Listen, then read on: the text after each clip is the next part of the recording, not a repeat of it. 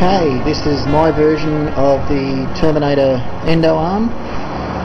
This started its life as a recast. It's a Thai recast. I'm pretty happy with the way it's come out. I've gone for a superchrome paint on these, and rather than do an upright stand like you tend to see everywhere, I've gone for a sideways one, which I think looks quite nice.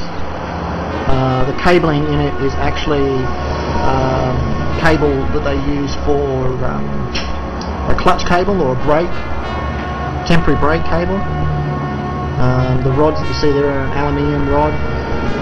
The rest of it is just the resin cast type thing. I've got a hydraulic lead cable there. I'm trying to keep this in focus. The fingers, I've gone for as much detail as I can. I've put extra control rods in that run right up to the fingers. The only thing with this stuff is it's quite delicate.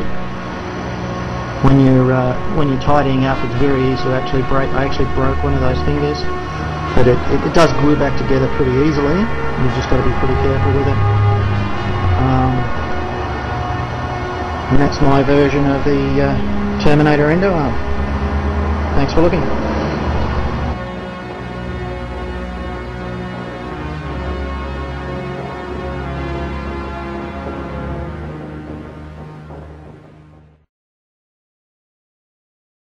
I'll be back.